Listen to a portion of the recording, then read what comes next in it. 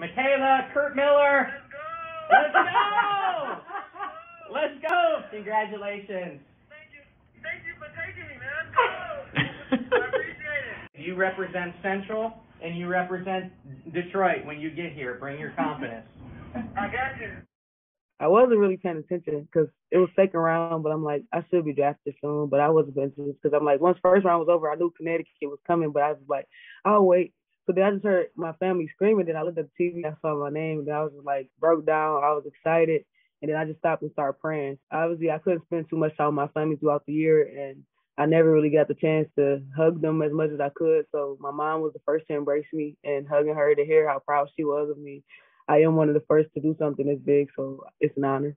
Tell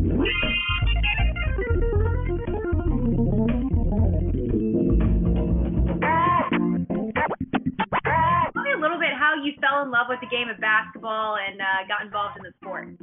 Well, to be honest, I was a little kid and I just loved playing sports, but basketball always caught my eye. It wasn't easy, but it was something that I always wanted to compete. Like my brothers and cousins, we were always outside, but I never got picked up on their team. So I'm like, okay, if I get better, maybe I get on their team. So then I started getting better, and then people started picking me up. So I was like, okay, so now I see all I got to do is keep getting better, and then I'll be picked up. So I don't like being left out. I'm competitive, and that's something I love to do. And the fact that being on the east side, we didn't always have a rim. We didn't always have a backboard. So we had crates and stuff like that. So it was fun learning how to do things without a backboard, without a real rim. We had crates with a hole in the bottom, but we always made it work playing 21, 2-on-2, but it was fun. Do you feel like having that made you a better ball player? Yeah, like it made me more resilient because at the end of the day, when I'm outside, I can fall, get scratches and bruises, but I'm not going to the house to go get a Band-Aid because I'm outside. And oh well, it's blood, but I'm gonna keep playing. So it taught me how to be tough, like no matter what. Yeah, for sure. I mean, was there a defining moment for you that, obviously playing with your brothers and stuff and that you realized, okay, like I'm getting better at this, but was there a defining moment where you're like, I could actually do this for a living? Like I'm pretty good at basketball. Yeah, like my high school coach, Coach Winfield, he actually passed recently, but when I came as a freshman, I didn't know what I was capable of doing, but he always kept me in the gym and he told me, like, kid, you can be something great. And I'm like, what you mean? I was like his guinea pig, so he always had me trying stuff and I can do it at ease. So I was like, oh, I might actually be something different. He helped me along the way. He helped me find my confidence and he helped me find my game. Wow, that's incredible. Yeah. Well, I mean, I know he probably had a huge influence in your career.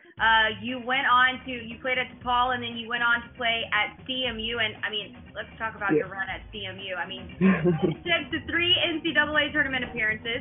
You were MAC Player of the Year in 2020. I mean, I could go on and on about your resume there, but kind of talk about your time at CMU and what that time meant to you.